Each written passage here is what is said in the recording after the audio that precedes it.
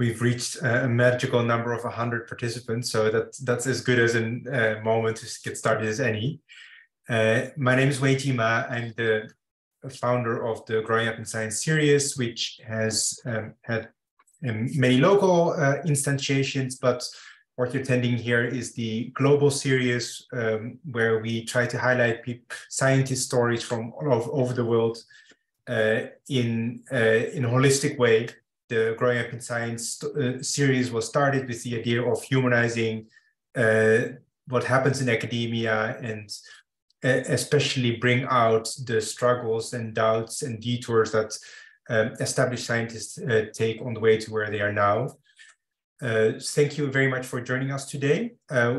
I'd love to talk to all 113 of you, but for lack of time, I'd rather ask you to introduce yourself briefly in the chat. So just write a few sentences about who you are, where you are, and maybe why you're here, if you like. And then I'm going to hand things over to the moderator of the day, which is Veronica Carafini. Vero was a postdoc in cancer research at the University of Cambridge and is now a project advisor in the life sciences for the European Commission. Vero. Thank you so much, Wei Ji.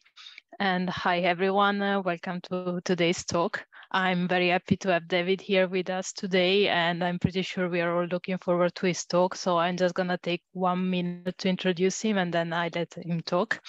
So David is an adjunct professor at Stanford University and works at the Meta Reality Labs. And just to give you a brief idea of what his work is working on developing brain-machine interfaces and studying how cells in our brain give rise to the computations that determine our behavior.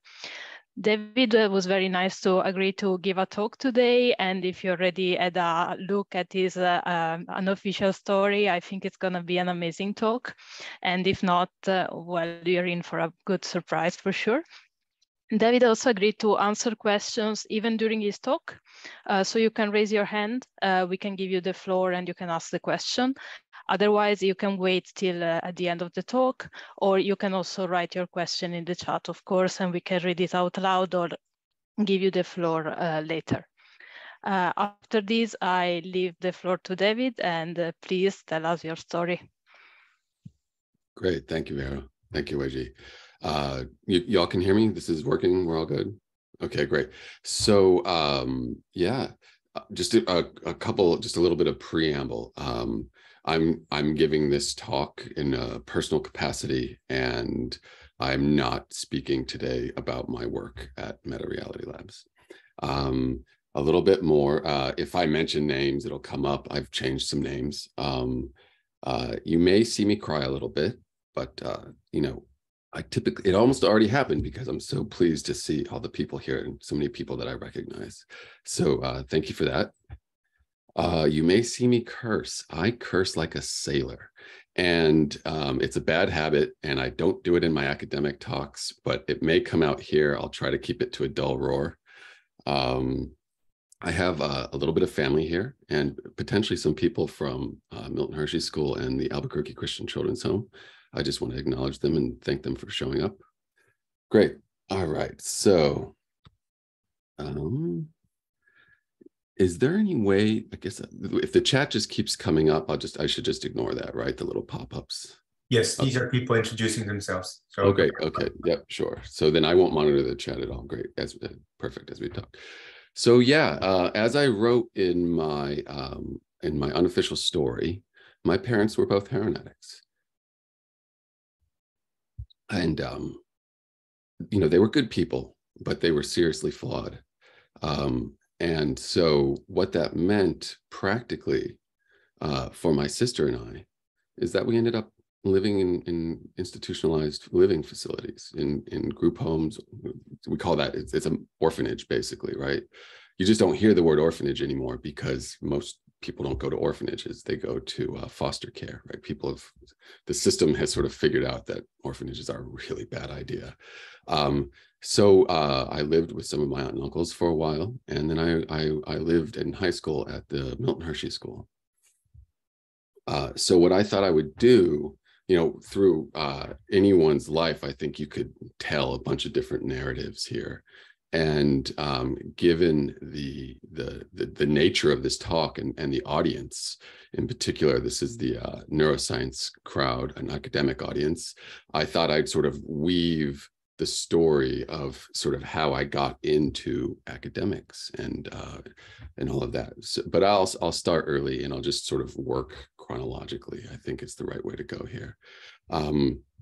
So yeah, my parents were drug addicts, and in my kindergarten year, they got into a sorry, I'm just gonna, I might just minimize here. There's something going on with somebody who's shared their screen, so I should be just disabling that. Okay, great. Yeah. Yeah. So they got into a huge fight, and ultimately were divorced because of that. And so I went. My sister and I went to live with my mother. Well, we were already living with my mother. Excuse me. We lived with our mother alone. I didn't really see my father much after that. In Santa Fe, New Mexico. I grew up in Albuquerque for the most part, but we lived for a year, my second grade year in Santa Fe, which is a beautiful mountain town right at the nexus of the desert and the mountains there. And, there I really met my first best friend, a kid by the name of Shiloh. And, he and I were totally just kind of out of control. Right? We really had no supervision. So, everything from like stealing in the Kmarts to starting fires to all things like kids would do, except, extra, so but the thing is, we really got into video games. So for me, without a doubt, video games was the thing that first got my mind going. There's no doubt about it. Because video games rot your mind. Not my mind. Nuh-uh. I was stimulated by them. They presented a world that made sense, and probably some fair amount of escapism going on. But we could never find a quarter because I was very poor. Poor in a way that I think is hard for many Americans to understand. Like, crushing poverty, where you get a food stamp once a month and you like make the quarters last kind of thing, right? So we got really good at the video games because we were forced to get really good at the video games. And so between that friendship and playing those games, I think my mind started going in a specific direction, right? After that year, my mother moved back to Albuquerque, and Shiloh actually ended up moving to a little town in the Ortiz Mountains called Madrid. This little, you should go there sometime. Anyways, so now I'm in my third grade year, and we moved to this neighborhood called the war zone. Okay.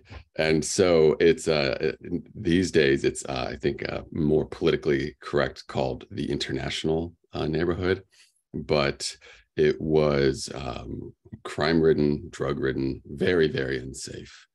And I'm 8 years old, so I don't really know what's going on, right? But at that time, my mother's mental health was degrading rapidly. She was addicted to either methadone or heroin, and she really just wasn't able to take care of us. So, that first year, my mother didn't enroll us in school, right? So we actually got a knock on the door from a couple of teachers. I'm not quite sure how they caught wind of it, but like, hey, time to go to school. Okay, so we start going to school. And this was, the first time that I got a hint that there was this thing called being smart. So two things happened. See, it's the gratitude that always gets me. Two things happened. One is my third grade teacher, you have to understand, I basically had no rules as a kid, right? I had no boundaries. So my behavior was, by normal standards, very, very poor. So my teacher figured out that if he made me the tutor in the class, then it was kind of a win-win, right? Because he doesn't have to discipline me. I'm not bored and I'm doing something productive. So that happened.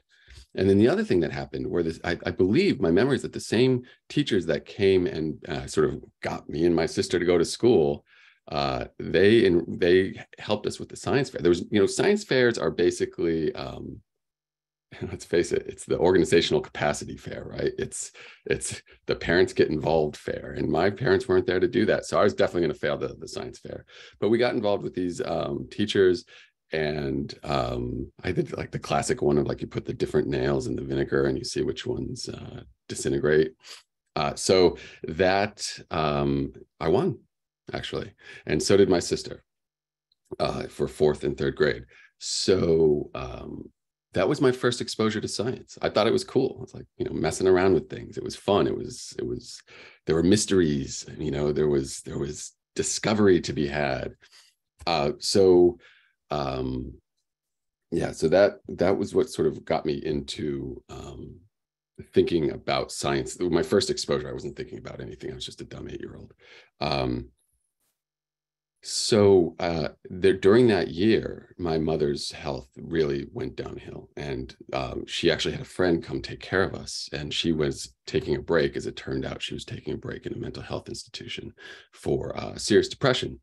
So that was cool because the new surrogate, she was a pretty good surrogate mom, and it worked out for a few days, a few weeks. And then I started to get into trouble like I always did. So I decided one day to run away. I wasn't really serious about it. I just wanted to go play video games and blow off some steam and maybe give this woman a fright, Well, it worked. She did get frightened.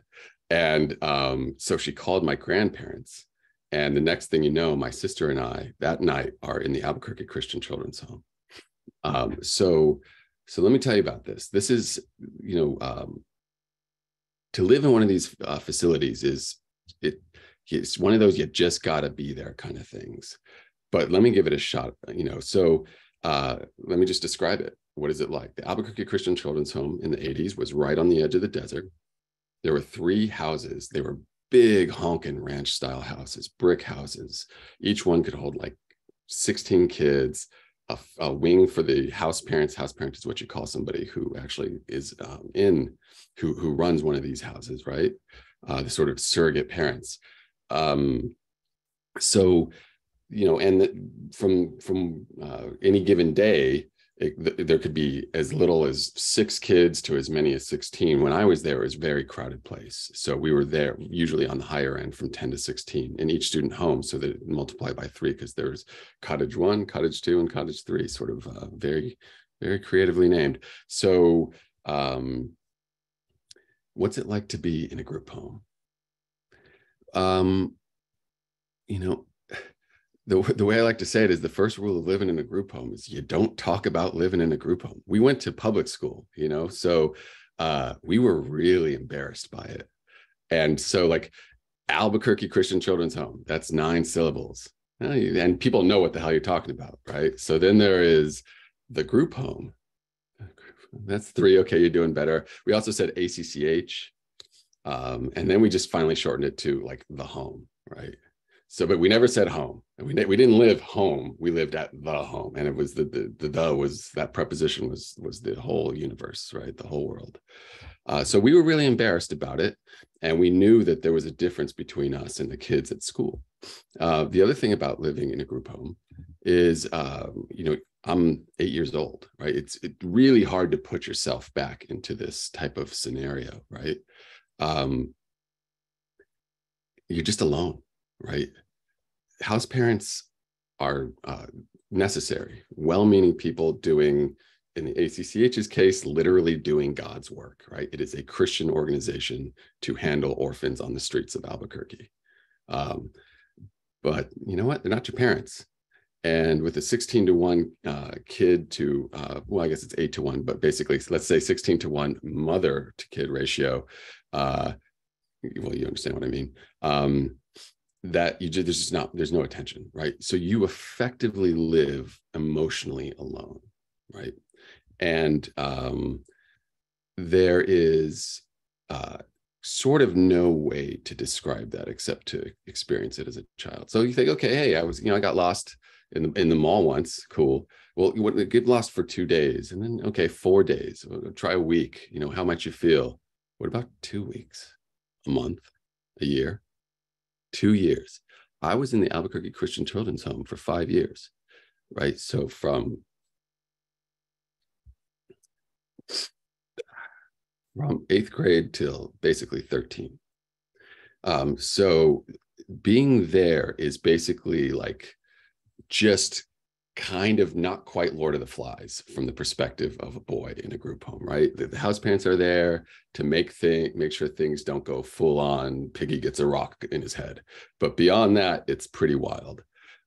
So that was kind of the milieu I was in. And I got to tell you, circling back to the sort of the theme of the talk here, you're just not concerned about intellectual things. That's not where your mind is at, right? It's as far away as you could imagine. But there were some very positive things that happened at the Albuquerque Christian Children's Home. I discovered the library. I have no memory of ever reading a book before I discovered the library, thanks to one of my house mothers, Tina Lujan. And so it's like, whoa, there's books, there's stories, there's fantasies, you can get away. And, like I remember reading A Wrinkle in Time, just like, my hair is totally blown back by this book. And just thinking that,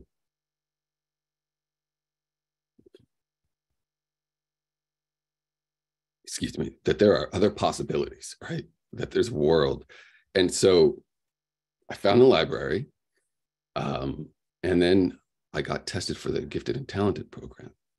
And again, I didn't know that I was smart, right? I didn't know what that meant. But apparently my teachers did, because they took me to get the test and I passed. So all of a sudden, I'm in classes that are completely different. Instead of being a complete shithead in my 5th grade class, just bothering all the kids and being completely out of control, now I'm in a place where like, hey, let's talk about probability theory, right? I mean, it was like, kids pulling candies out of their Halloween treats, right? It was all dressed up for kids, but like, it was a very different vibe. It was thinking about thinking, right? It was metacognition, it was outlines. And I think that really helped me structure my thought, right? Because I promise you, I wasn't thinking about math, I was, who knows where my head was at, right? To be honest with you, I don't really remember where my head was at. The other thing that happened was exposure to programming. It was a really early memory, actually. I think I might have been like 5 or 6, and I'm like in a Kmart, right? And we're talking about like 1980, right? So they had the Trash 80, the TRS-80 computer, and some teenagers like hacking away, and it's like a little basic, 10, blah, blah, blah, 20, blah, blah, blah. So I have this memory where I walk up to this guy, and he's like, "What's your name, kid?" So I'm like, "David." And like, 10, print David, 20, go to 10. He's like, "You see, this is your name, and this is going to go up there." And I think I understood it. Like it was a very simple program, but the point is, you see that there's an algorithm, there's a recipe, there's a thing that's going to happen, right? And he run and David is cool, David is cool, David is cool, David is cool.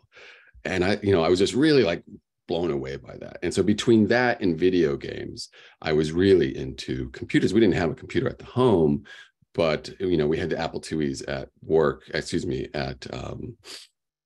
we at school. And so we'd have the computer lab like twice a week or something. And I always get that little note pinned to my shirt that was like, "David refuses to share computer with lab mate. Please talk to David about the value of sharing." Right? How could I share? I wasn't going to share that. Are you kidding me? So there were some positive things that happened. And, one of the alumni of the ACCH, a guy named Dana, he was actually getting a degree from UNM, University of New Mexico, there in Albuquerque. And so he actually, took me under his wing for a little bit and gave me this book on Pascal. But one of the things that happens in these group homes, and I think this is true probably of volunteerism in general, is like people get interested and then they go away. So like we had a karate instructor, we had a piano instructor, we had a programmer instructor, all for a month, right? So like I didn't really ever learn any of it. So those are some of the experiences I had around. By the way, the thing with the gifted and talented, that changed my perception. I became aware that smart was a thing. I became aware that I had this thing and that it had really far-reaching implications for my future. And I don't know where I inherited that. It just kind of happened, right? So. The other thing that was going on in the Albuquerque Christian Children's Home for me was that, well, let's just say the Albuquerque Christian, the Christian is no bullshit in ACCH. So we were going to church 3 times a week, daily devotionals, like everything, Sunday school, full school, Sunday night, devotionals during the day, go Wednesday night. So I very much believed in the religion I was being taught. And in a way that was probably contradictory with the science I was being taught in school, right? There was creationism and all the rest of it at the ACCH, and so I would bring it up with my pastor. I'd be like, "Hey, well, what about the dinosaurs and 7 days? Does that really buttoned up in 7 days?" Like, so we'd have these back and forth, and so I think I was starting to think critically, So by the time I was in fifth grade here, I started realizing that my situation was pretty dire. And so, maybe I'm 10 or I'm probably 10 to 11 at this point. And, the first thing that happened was I had an existential crisis. I really did. I realized we were all going to die and there's nothing we could do about it. And it was the Talking Heads. The band, like, we're on a road to nowhere. I won't sing because that's terrible, but like, I'm on the road to nowhere. And like, if you go look at that video is a near perfect, it's not perfect, but it's a very good description of what the ACCH was, right on the edge of a town at the edge of a desert, right? And here's this guy going, I'm on a road to nowhere, walking down the street of a long highway in the middle of a desert. And I'm like, shit, that's me, right? So I start having like legitimate panic attacks, right? And they last about 6 months.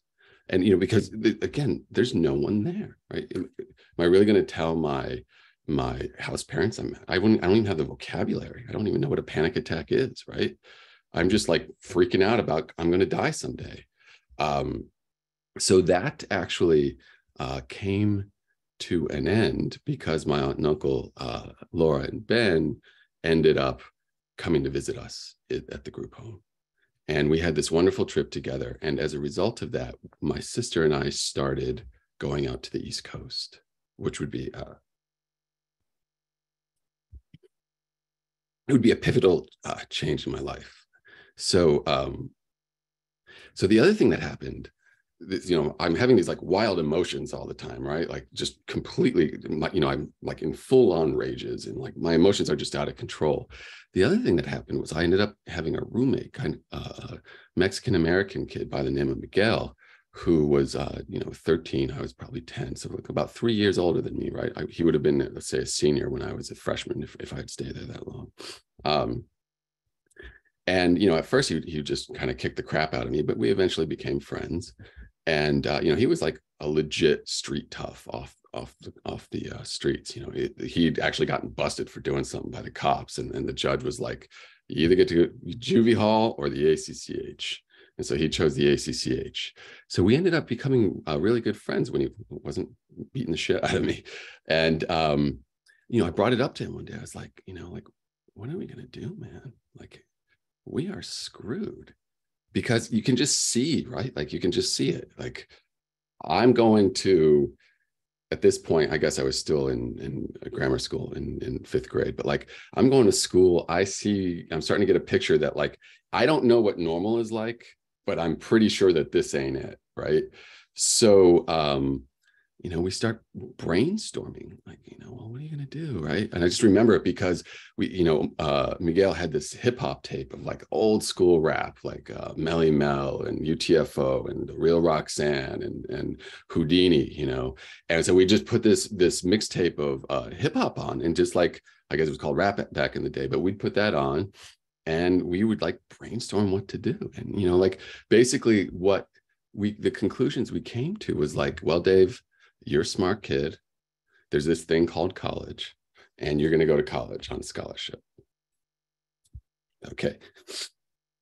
And then we bring like, well, what about you, Miguel? Well, I'm not that smart, actually. Okay. Well, you're kind of a leader. We all follow you around the group home the entire day. So, what about that internship you heard about at Coca-Cola? Okay. So he's going to go up the corporate ladder, get some kind of entry-level job, hauling Cokes, basically. So, people often ask me, well, like, when did you know? Like, how did you do this? And I got to tell you, it was through conversations with another kid. It really was. I had a lot of support from my aunts and uncles, especially later. But if I look back at the seed of like, when did I stop despairing about my situation? It was those conversations. Then what happened is, so I spent another couple more years in the ACCH. And my mother is in and out of the psych ward, basically, right? And it sounds like a strange thing to say, but because, my mother cared, she was trying, right? She was just very, very sick with a lot of problems in life, because she's around, like my aunts and uncles are feeling like, well, they can't really get involved because there's a mother there and the mother is still trying, et cetera, et cetera, et cetera. So, when in seventh, my mother actually passed away in seventh grade, right? So, from kind of the set of problems you would imagine somebody who lived that lifestyle and having the set of issues that she had. So I was totally taken back. I was not expecting her to pass away. So it was this huge shock. And sort of once again, I went back into some kind of anxiety-driven perspective on life, and sort of having panic attacks again. But like this time, it was like not just, it was more like almost dissociation, like just getting a little fuzzy, just a little weird. So that lasted for probably the entirety of my seventh grade year. And my grades were horrific. I mean, I was as troubled as a kid as you could be without actually, like, at that point, I wouldn't say I had inherited my problems. I hadn't become yet even aware enough really to say, have responsibility for the things that were happening to me in terms of my own behavior. So yeah, my mother passes away, and some of my aunts and uncles, my Uncle James and Aunt Beverly, they step in, right? So they agree. Well, they asked me, hey, do you want to? I went to visit them. Actually, they were newlyweds. I went to visit them at their wedding the year before because we were going in the summer times to the East Coast. And so he called me up. I was like, hey, you come live with us. And I was like, fuck yes, I do. I am out of here. But so, they were newlyweds. It was an offer for me. My sister did not have that offer. So she ended up going to a boarding school in upstate New York. And I ended up going to Milner's school ultimately. So very briefly, I moved to Virginia and spent a year with my aunt and uncle. And, I was a handful. It didn't work out. I just was too much for them. Right. So, but, circling back to the intellectual portion of it, like I go into this new place, I'm like, I had hit the intellectual jackpot. I mean, there's like there's magazines on the table, right? That you can actually read things. There was like Discover magazine and Scientific American. I'll admit at 8th grade, Scientific American was a little above me, but the Discover magazine was just right, man. I would read that thing forward to back and back to forward, and I'd do all the puzzles. And, like, I think those magazines got me realizing that there were these like institutions of learning. It wasn't just UNM. There was like a Caltech and like an MIT and Stanford, and there the sort of wizards of science would concoct fabulous brews, and all of a sudden technologies would happen, and like I was captivated by it, and I think what was going on, sort of hindsight, is that due to the neglect I experienced, once I found out there was this thing called SMART and I had it, I really fixated on that portion of myself, right? Because that was my ticket, right? It was the thing that made me special. And when nobody's telling you they love you, you got to figure out a way to tell yourself you love you, right? That's just fucking reality. So that's kind of how I really started thinking about what would it mean to be a scientist. And there was a little bit of a battle because I had all this religion, but in the end of the day, you see, here I am in this venue. So the science won out. So let me just have a pause here. So after a year of living with my aunt and uncle, we all decide that it's just not working out. So I move up to this school in Hershey, Pennsylvania, Milton Hershey School. Let's see, 10:34. I think we're doing just perfect with time. So let me tell you a little bit about Milton Hershey School. Every time you've ever eaten a Mr. Good bar, thrown back a handful of Good and Plenty, or marveled at the magical dynamic combination of peanut butter and chocolate, you were funding the world's largest orphanage, right? See, it's the gratitude thing. So Hershey and his wife, they couldn't have kids back in the day. And this guy had money, like major money. It's like 60 or I don't even know, $100 million back in like 1906. And they left all of their money to this orphanage that they had started called, I think it was called the Hershey Industrial School. And it was basically for white boys. And, that's how it went back then. And then over the years, it sort of expanded. It's now, that school has $15 billion endowment, right? It's enormous. It's like Ivy League big. And they kind of just don't know what to do with the money at this point, I think. But anyways, that's a whole other conversation. So these days, the school is about, so as far as I understand it, 2,000 kids across all genders, races, everything, with sort of the mandate is to sort of bring kids in from Pennsylvania because that's in the charter for the school, but basically all along the Eastern Seaboard and whatnot. So I ended up at this school, Milton Hershey School. Second. So like most teenagers, I was kind of a shithead. And I don't really have a lot to say about my time at Milton Hershey School. I didn't like it. In fact, I hated it. I got my ass kicked quite a bit. In fact, very badly many times. So I don't have a very positive associations to it. But I will say that there is a lot of different experiences at that school because it's such a large school. And I think I just sort of had the perfect storm of awful. My house father was not a nice guy, and I was small and new and all the rest of it. So I basically just, I tuned out for 4 years. I did a lot of drugs, like I was huffing air duster and whippets and like really just killing brain cells at a very, very fast speed. And so if all of you who know me well know how bad my math is, blame it on the air duster in high school. That's okay. That's funny in a weird way.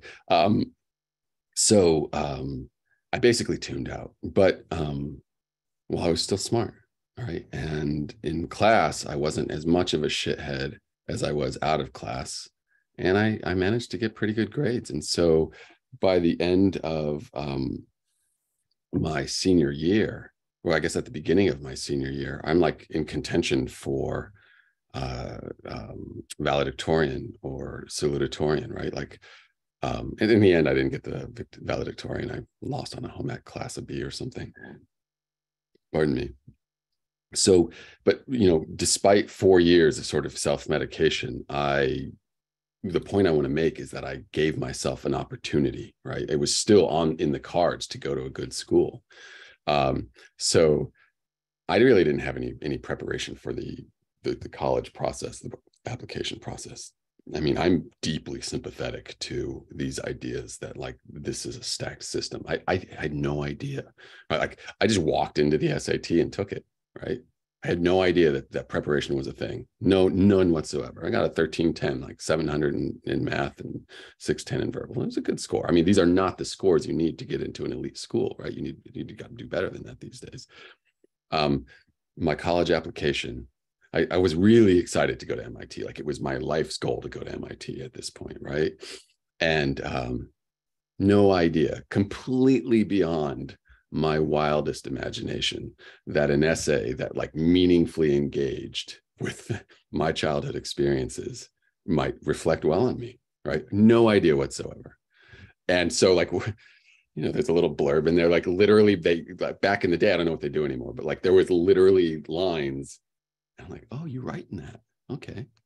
So, you know, what do you, what are you, I don't remember, like, what are you proud of in your high school career? You know, what were your accomplishments?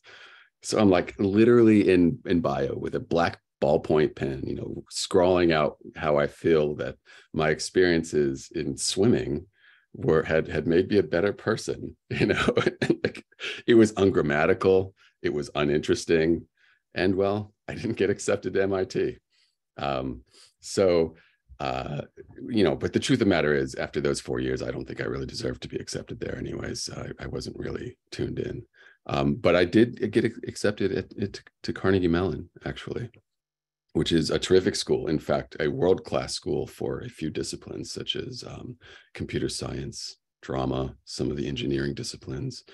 And I ultimately enrolled in physics, but switched almost immediately to computer science. So despite my best efforts in high school to sort of sabotage myself, I ended up at like a world-class educational institution, especially for the discipline that I was interested in. And I have to say, most of that was just complete luck, absolute luck. There was nothing going on there in my mind, or as far as I could tell, anyone else's mind, about how to actually execute on this long-term plan to make it into MIT or whatever, however you want to call that, right? So when I got to CMU, I really had a very big change in my perspective on life. I went from being a shithead to like taking things very seriously. You know, I have this memory of my French teacher, my French high school teacher, like, because I was a shithead in class. I was just a terrible student, you know, behaviorally. At Milton Hershey School, you got 3 grades. You got your achievement, effort, and conduct. And I was the king of the ADD. So a very strange thing to get a D in effort when you get an A in achievement. But the conduct, that was legit. So anyways, my French teacher pulls me aside and she says, you know, she pure French constantly. And she speaks to me in English at the end of my senior year. And she says, you know, Dave, you could be the cream of the cream. Just gotta fucking work. I don't think she used the F-bomb, excuse me. But you know, you just have to work. You have to work. You know, like, get with it. You know, and I don't know what made me receptive to that message, but I'm glad she pulled me aside, because it might have been the change in the language. It may have been, who knows, maybe my brain was maturing. But so when I got to CMU, my mentality was completely different. I went from a pathological disinterest in everything academic or positive for who I was to almost a pathological interest in it. Because what I realized is, I'm free for the first time. And being in these organizations, these institutionalized facilities, that is a form of prison for kids. That's how it feels. It has to happen. I get it. There's a reason for it. But as far as the experience, I was in prison. And now I am no longer in prison. Right? And I just had this overwhelming sense of possibility, an overwhelming sense of freedom. And I was going to take advantage of it. you better believe it. You know, I remember when my dorm, I ended up in the most busted dorm, all male dorm at the far end of campus, but it gave me this really great view over the CMU campus. I just remember, like, because you had access to the roof, just looking out on the campus and like cackling, you know, like, wah, because, you know, it was just like this visceral sense of freedom, you know, like I could have flown off of that building. So, well, I started looking around in the registrar, in the registry for classes, and there was this class called analysis. I was really interested in math in those times, right? So the class, they said analysis 1 and 2, theoretical underpinnings of calculus, replacements for calculus 1 and 2. And then it said, you know, only for the top students. Of course, now I have to do this, right? It was like a moth drawn to a flame, because I had you know, this sense of myself that my only sense of value was through this very narrow definition of intelligence. And so I enrolled for the classes, but it turns out I didn't get in. So I went and visited the math department head, in what must have been like one of the most awesome acts of self-advocacy I'd ever done. Into that, my point, I went and advocated for myself. So we're having this conversation in his office, and he's like, you know, you just don't really have the prerequisites we need for you to get in these classes. And I said, well, why not? He said, oh, I looked at your SAT scores. I see you got a 700. Yeah, that's true. Well, you know, I'm embarrassed to say it, but almost every one of those kids got an 800. You know, like so I said, sir, did you look at my BC calculus AP test? There's another test. Anyway, I did really well on the calc AP exam. So, you see, I got a 5. It was through self-study. So I convinced this guy to let me take this class. And so now all of a sudden I'm like with like the uber nerds, you know, and so I'm actually around uber nerds right now. So maybe I don't have to define this, but like CMU, right? I mean, by any standard metric of nerdiness, my art friends at CMU were nerds. My frat friends at CMU were nerds. But I went to that like next 11 level, you know. We played Magic the Gathering when it first came out. You know, there was like the Society for Creative Anachronism and LARPing and all this crazy stuff going on. So it was really, really intense. And that was this, you know, I was in a bunch of different scenes. I was in the really hardcore nerd scene. I was in the frat scene. Anyways, that was kind of my experience there. And so I got into these classes, and I realized very quickly as I took the classes that I was disgustingly, woefully unprepared.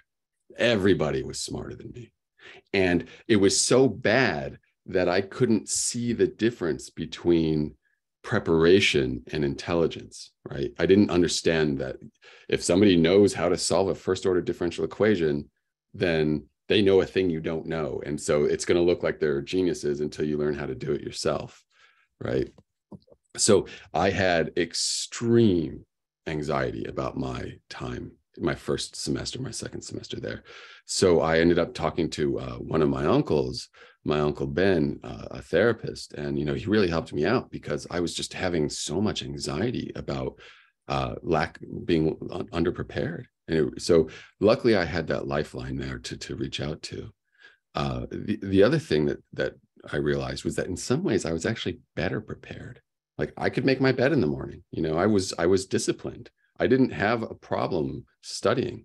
So one of the things I didn't tell you about in group homes, you do like the movies got it right when it comes to chores. It is chores, chores, chores, chores, chores. It's people think it. First off, you have to keep the house clean. There's no money. Second off, it builds character, right? So I could give a whole lecture, 30 minutes on the ins and outs of cleaning toilets. But for sake of brevity, let's just say that it engendered a very serious work ethic in me. So I was taking my classes very seriously, and I ended up doing all right. You know, I didn't have stellar grades my first year, but they were all right. So then my freshman year ends, and I have a good friend, Don, who actually was raised in Santa Fe, New Mexico. So he and I had really become best friends, and he invited me to come live with him for the summer in Santa Fe, which was a really generous gift. I'm like, are you sure your parents are cool with this? So he's going to stay with his parents. We all stayed with his parents. They were totally cool. And so I ended up scooping ice cream at the Haagen-Dazs there in the Santa Fe Plaza my freshman year, at the end of my freshman year. And that you may not know if you've never been to Santa Fe, that Haagen-Dazs was for a time the most money-making Haagen-Dazs in the world, because everyone goes to the plaza. So because of that popularity, I ended up seeing a bunch of people from my childhood. I saw Shiloh. Shiloh was begging for quarters on the street. Shiloh was my first buddy from my second grade year, my best friend. And he's out there, and I don't reckon I'm out there taking a break in the plaza after scooping ice cream for 4 hours. And, he's just begging for quarters. And I see this guy, I don't recognize him, right? He looks like this guy who life is done hard by, and he sees me and like, boom, he stops begging. He gets up and he walks over to me. I have no idea who this guy is. And when he gets close enough, I recognize Mr. Shiloh. Hey, how you doing? So we end up having this like really very brief conversation, because it was clear to both of us that there was a gulf that could not be bridged.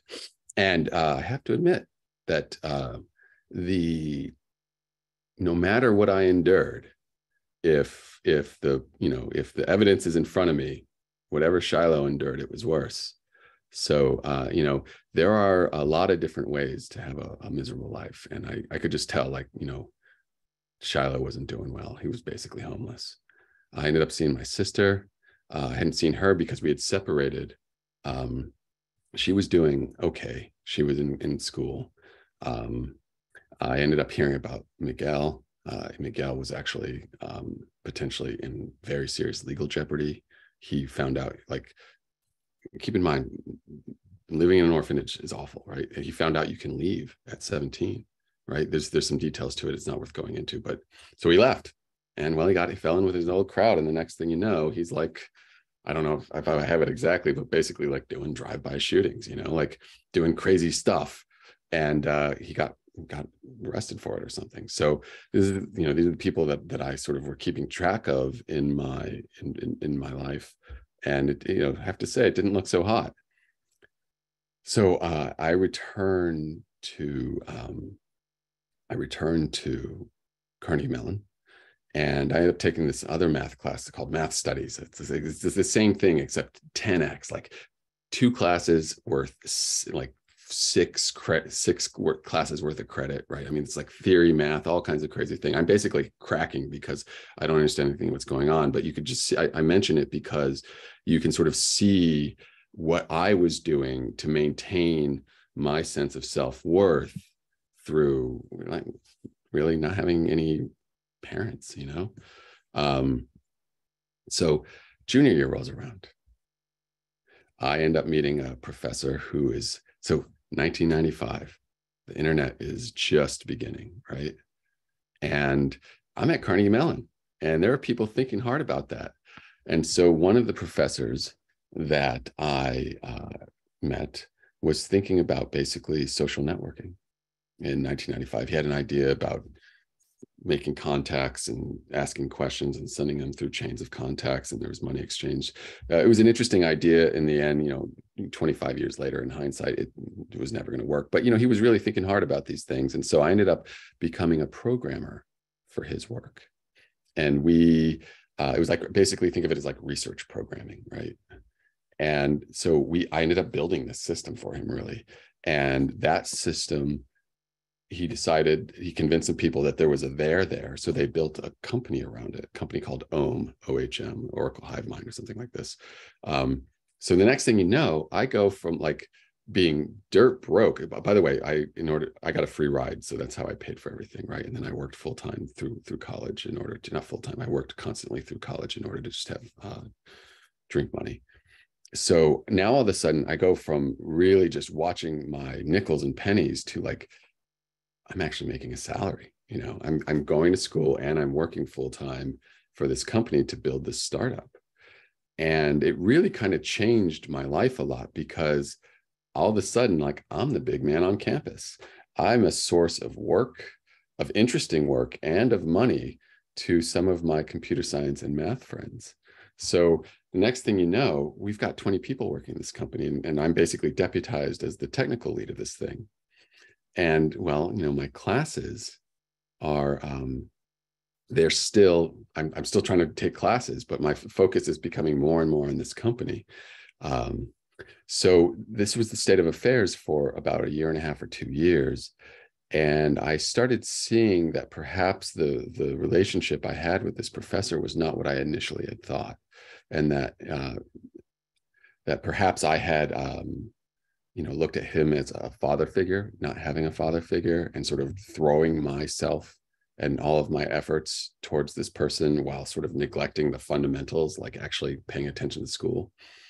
So by the time I was 4 years complete, that is a full, into senior year, I had like maybe 4 classes left, and I was totally burnt out. And so I decided to quit college and quit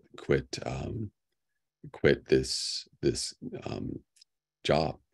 And so, this sounds like, whoa, wait a minute, everything was going great. But, if you don't have any guidance, you don't have people to talk about to, then you can really make poor decisions very, very quickly.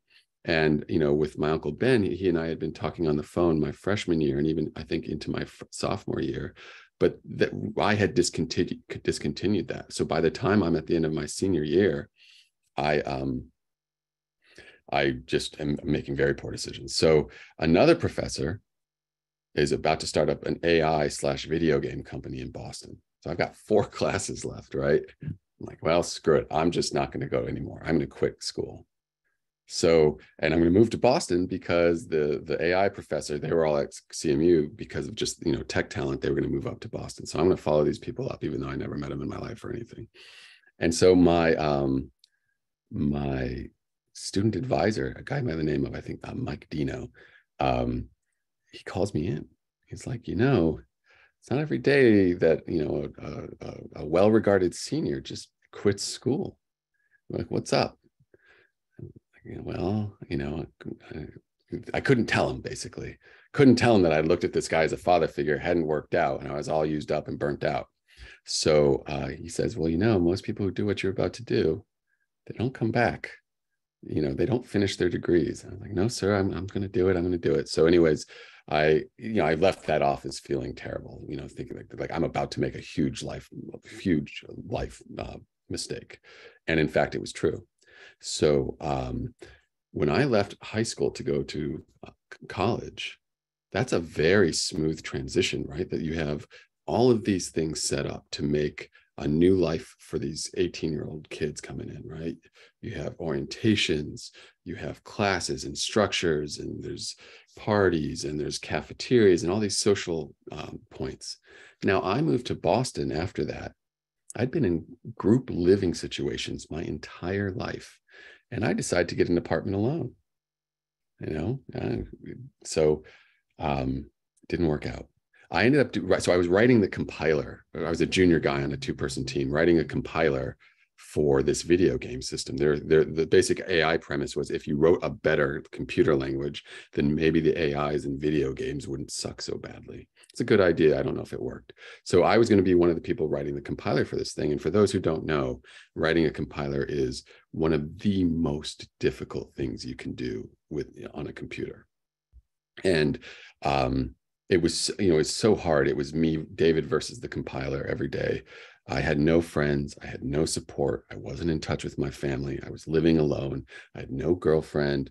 I wasn't really friendly with my folks, with my colleagues at work. So in the span of about 4 months, my life just totally fell apart. I mean, like completely unraveled. I went from like the guy on campus who could get you a good job to almost like shut in territory. And so what ended up happening is I started having panic attacks. And I don't know how to say it other than if you've ever had one, it's bad, right? And if you've had many, then it's very, very bad. And I was very, not quite sure how to say it. I wouldn't say I was suicidal, but I was so miserable that option seemed like at least a last resort that would end the pain, right? it was really bad. I'm not really doing this justice, by the way, but I was having some major emotional problems. I think it was because moving to moving to Boston really brought me back, I think, to some of the emotional issues that were happening in my earlier childhood. So what do? I call up my Uncle Ben. And he could tell I was in a really, really bad way. So he and my aunt start taking a more active role in my life, and I ended up moving down to New York, and I ended up getting into psychotherapy, actually, like modern psychoanalysis, right? Like talk, and just talk and talk and talk and talk and talk, and it was exactly the right thing for me. It was so absolutely correct. I was able to come to terms with some of the things that I experienced as a child. I was able to come to terms with some of the emotions that I was feeling. I just want to reiterate, panic attack is no smile, right? It's really bad. And to just have them, like, you can become in this place where you can become afraid of having one, and that gives you one. And that's when things really start to, right? That's a hard rut to get out of. So my life started picking up again. And I started exercising. I had never exercised. Turns out it matters if your pop plays catch with you. No one had ever taught me any of this, right? So I start running. I'm like, wow, that felt really good. And so I could do it again. Hey, and all of a sudden it went from like, I'm a little edgy, into like, hey, I feel great all the time. So I developed this habit of running, and so I started doing some more software engineering. I ended up being the CTO of a startup company, and then the dot-com boom happened. The dot-com bubble burst after the boom.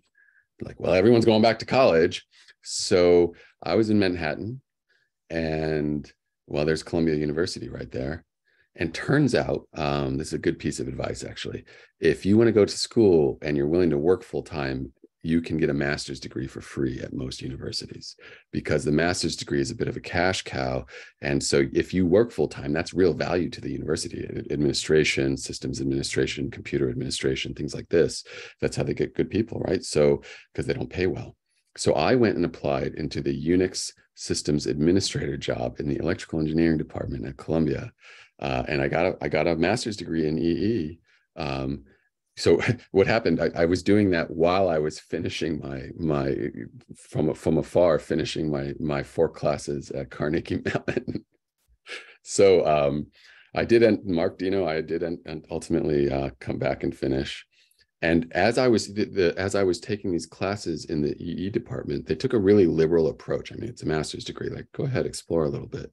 So I ended up taking some neuroscience classes, and I was ultimately fascinated by the subject, and I applied, and I was accepted. I think I might've been the last one, because I was there at the university, right? And like, they had the like all the kids come, all the students come weekend. And I wasn't one of the people who had been invited. And then about, a month later, I get a personal email from the department head saying, hey, Dave, we'd love if you joined us. So ultimately I got in. And so nowadays, the Columbia is known for this theory center, right? This neuro theory center, Larry Abbott, Ken Miller, Stefano Fuzzi, on and on and on and on, right? I had joined Columbia before that had started. So I didn't really have a place to go, because I was pretty clearly, given my background, a sort of theory type of person. And so I joined a lab, and they say it takes 2 to tango. This person and I did not tango well together. So by the end of my second year, I was contemplating doing a Fulbright scholarship in Europe to study with another neuroscience mathematician person. And I got the award, actually. Okay, so I'm at the end of my 3rd year of a PhD program, and my PhD advisor says to me, you should think really broadly about your time in Europe, because when you return here, you won't have a lab. And that's literally word for word how I discovered that he kicked me out of the lab. So again, it takes two to tango, and I'm willing to take some responsibility there. So I go to Europe now, and I have 3 years, sort of like, what did I do, right? Now, this person just won't talk to me for about 6 months because he thought he was getting a connection to a data generating lab, right? And now he's got this person on the trash heap. So the next 6 months, he decides to talk to me, and it starts working out. So we end up doing a little bit of research together. I return after my 4th year. Oh, by the way, I got married, so that was cool. I'm still married to this day to the same lovely woman. There's a whole story there, of course, but I'm focused on the academic trajectory. I returned to New York City at the end of my, at the beginning my 4th year with nothing behind me, right? And for those of you in a PhD program, or those of you who've been through one, this is bad, right? I don't have a lab. I don't even know where I'm going. And so the department head at the time, he reaches out to Larry Abbott, who of course all of you know. I'm going to go ahead and use Larry's name because everyone knows who my PhD advisor was anyways.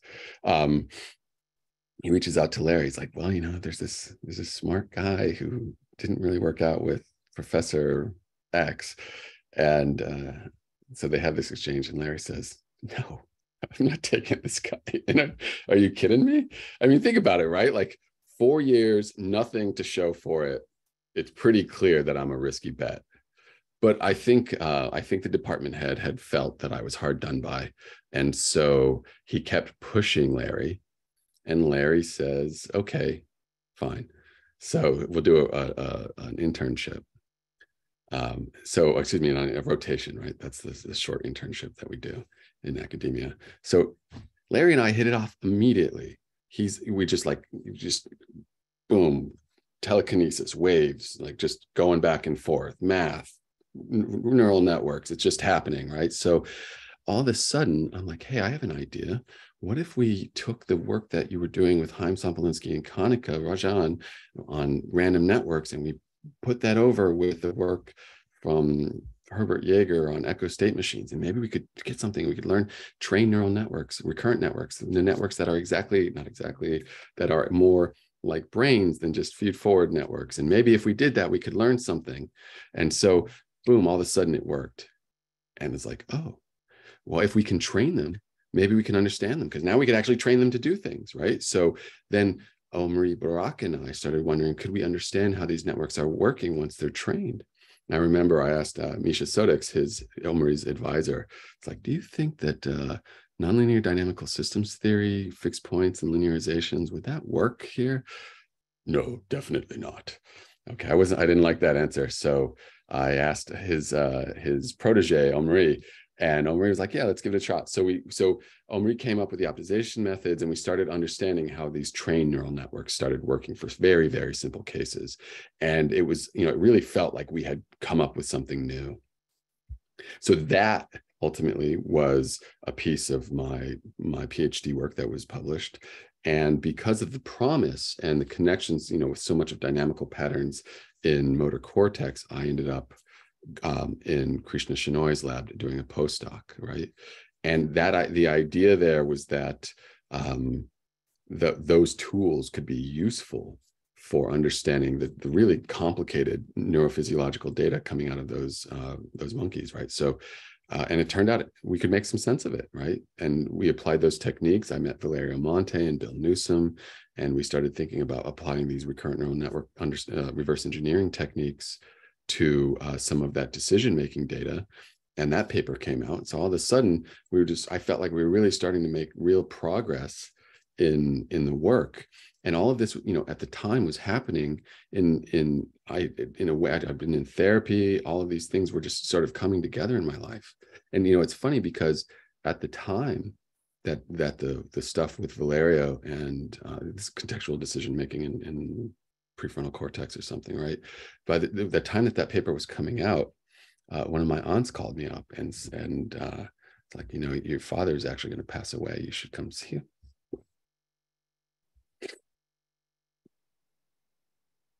And I really didn't want to go see this guy. And I'm sort of tearful in gratitude at my aunt and uncle for pushing the issue. So I actually went and did it, you know, and I basically said goodbye to my estranged father as like, you know, this paper is coming out, right? So it was like this huge clash of emotions about the success and my background and all this other stuff. And ultimately, when it came time to make a decision about becoming a professor, you know, I just looked at it and the equation just didn't make sense to me. I mean, like, I love the research. I don't mind working hard. You know, like, I'm not very excited about not making much money, but it just seemed like, you know, you make this transition and all of a sudden it's grant writing and teaching and service and all these things that I'd never even been trained to do. I hadn't written a grant in my life, right? So when I looked at it, I kind of got afraid. And it was partially fear and partially I just didn't think the decision made sense. So I started looking around for other jobs, and I ultimately ended up at Google and in their deep learning research center, which had just Google Brain, as it was called, although there was not much brains in Google Brain for this crowd. So that's and ultimately how I ended up in this like quasi academic research scenario, because while I was at Google Brain, I reached back out to Krishna, who had now at this point had become a longtime collaborator of mine. You know, hey, is it cool? Like, is it even a thing to become an adjunct professor? I want to keep one foot in the door, so to speak. And so that's kind of how I did it. And, you know, it's kind of where I'm at now. I've processed, you know, essentially everything that I've talked about today. I'm working partly at Stanford as an adjunct and partly at Meta Reality Labs now. And, you know, I think the key for me is just trying to make sense of the options that are on the table, right? And, you know, I could see a world where I went back to academia if something changed about that equation for me. I could see a world where I left. I just have to see what happens. I will say this, though. There has never been a better time to be in systems neuroscience, at least not that I'm aware of. Holy moly, between the data and the deep learning and the theory, I mean, the future is so bright on that. So I love being, however peripheral I am, I love being a part of this field. And I guess that's my story. Thank you very, very much. I think I can talk for everyone, saying very much thank you for sharing this story, which is extremely powerful. Definitely it was very intense, but for sure it's your story, and thank you for that, for being so open and so honest. And definitely I leave the floor if someone has questions. I'm very happy to hear from someone. I saw already in the chat someone already shared some thoughts. Yeah, I think Yael had a question earlier. Would you like to still ask that question, Yael? You are muted. Yeah, I'm going to unmute Yael now. Yeah, it was so long ago, so I don't know if it's important, but I mean, obviously not important. Thank you so much, David. This was I was crying the whole time. Super powerful, and thank you for mentioning how psychotherapy was really helpful. I think it's amazing to normalize that. So many people feel that that's a threat rather than help. I asked in the very beginning if you felt as a child guilt or kind of blamed yourself for getting into the first group home because it was because of, you know, you told it as this prank, I ran away in that night, and it's you and your sister. Were you like racked with guilt over this? Not that it was your fault, but yeah. No, I understand the question. No, I didn't. I think my view on it was just shell shock, right? They're just like overwhelming processing going on so the short answer is no. And frankly, I don't know what I was feeling or thinking. I sort of a fuzz, if I'm being honest. So no.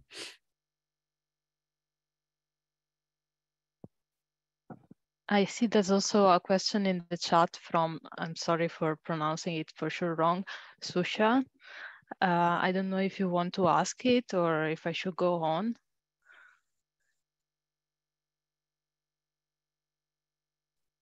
I think I will just go on. Yeah, please go on. I think you can unmute yourself. No, we would have to do that. Okay. Let me do that. Done. Okay, no microphone, I think. Oh, sorry. So I will just read it out. She's asking, how do you now hold, in any sense, devices that saved you, whether video games or the general escapism that isn't career related? Ah, yes, I I still love video games. I still love video games. I never lost the, as some of my friends here can attest, I never lost the love of a good party. So I'm not afraid to party with the best of them. But you know, these days, I definitely, it's all about balance, right? So if you play video games all day and drink all day, that's not going to get you very far. But yeah, no, absolutely, I take pleasure in those things still, very much so. If I understood the question. And we also have one raised hand, Brian. Let me find you so I can unmute you. Everybody should be able to unmute themselves right now. Ah, perfect. You can hear me? Hi, David. Thanks so much. It's an amazing story to hear. I wanted to ask you, or just kind of just throw this out there, maybe you have some thoughts on it. Two of the biggest features of academia professionally that I think about a lot are essentially like forced displacement, or some kind of almost like, you know, a knowledge that you will have to move or be displaced multiple times professionally, and that's something you're just willing to accept, or perhaps most people even find joy in. And second is the importance of like mentor relationships, which strike me as deeply interpersonal and really kind of having to come at it with a strong sense of trust. These are two features of academia that just seem fundamentally in opposition to someone of your lifestyle. I totally agree with that. Yeah. So you have to understand, I got really lucky by getting kicked out of Professor X's lab. Yeah. I love Larry. I love Larry Abbott so much. I'm just tearful about it. You know, I ended up with Larry, and he's such a fabulous human being. And, you know, we were just intellectually had a simpatico. So I didn't have that issue, right? And so Larry very quickly came to learn my story. And so when we decided where I was going to go, I promise you, it wasn't about who was the best intellectual option. It was about who could I survive with, given my background. And well, you know, if anyone's ever met Krishna Shenoy, he's an amazing human being, a truly amazing human being. So I got lucky and then started planning around it, right? And with respect to the forced moving, I think that's also true, with the exception that I was married. And so I had a nuclear core that was very, very strong that supported me.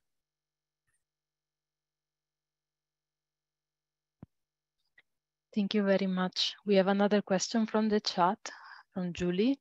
And the question is, I'm interested now to learn, how do you approach your mentorship now, given your experiences, if at all you bring it with you? Yes, that is a great question. I think it's fair to say I care more about mentorship than any other aspect of the job that I'm in. I don't understand how people give this portion of the job short shrift. I don't get it. It's just not who I am. So, you know, given some of the extreme things that I experienced as a child, I think that there's typically a point where I'm like, hey, you know, like I keep it all on the DL, and then at some point, there's a breakthrough, and I mention it, so that usually engenders a little bit of additional sharing. I'm obviously very careful about that. Here I am on this thing, actually. But no, I really, really care about the mentorship, and I don't know what to say other than, yes, my background had an enormous impact on this, because you look around, people don't succeed or fail because somebody taught them how to do a triple integral, right? That's not what's going on. People succeed or fail because other people believe in them, right? Other people give them opportunities. Other people put them in places to fail in a good way, right? Give them chances. And so my approach to mentorship is some combination of just, mimicking Larry and Krishna, and, bringing my own thing from my childhood, from my own experiences is a better way to say it.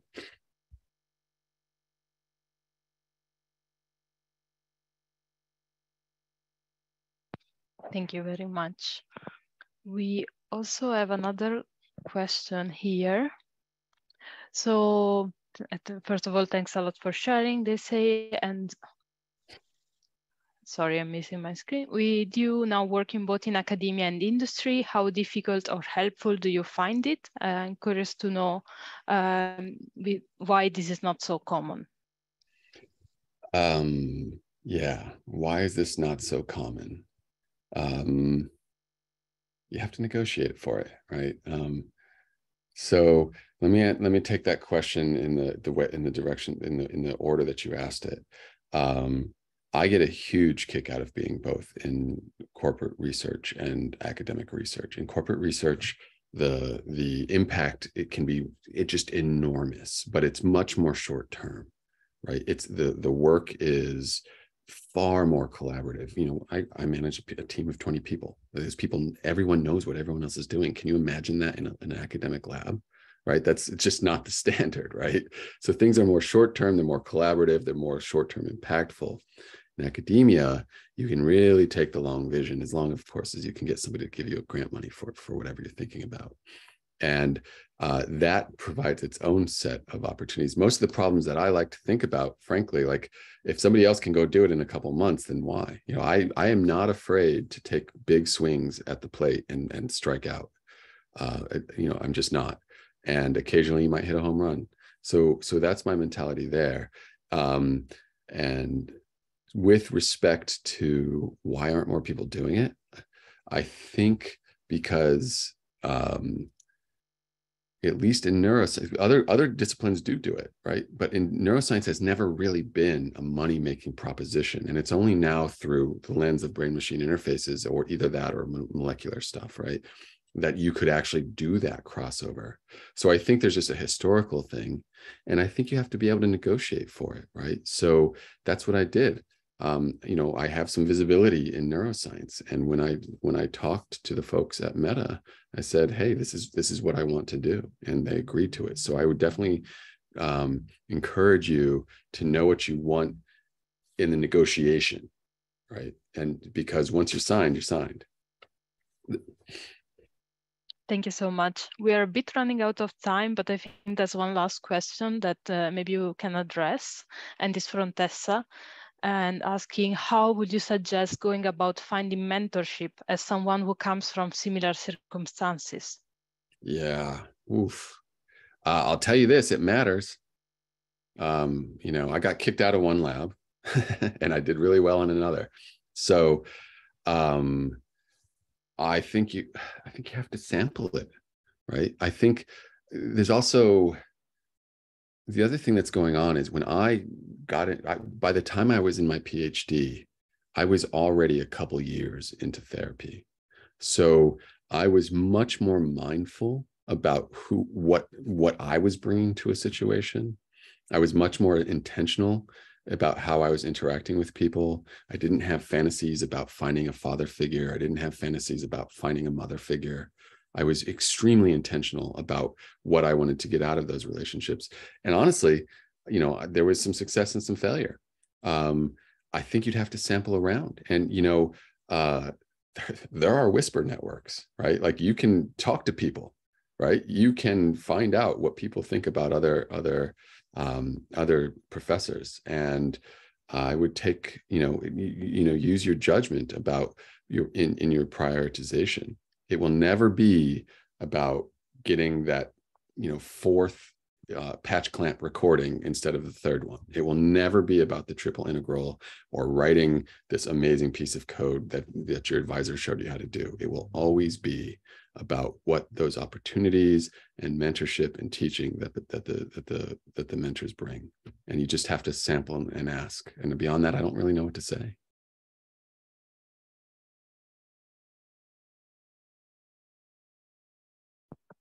Thank you very, very much. For a matter of time, we unfortunately have to close this session. I mean, I think we could all listen to you for a very, very long time still, Sure. but thank you. Yeah, I think she may have Vero may have dropped out, but thank you very much, David, also from my point of view. Thanks everyone for coming. The next Grand Prix Science Global event will be in 2 weeks. It's going to be about writing anti-racist recommendation letters. Hope to see you then as well. Take care. Yeah. Bye-bye all. Thank you. Thank you for listening.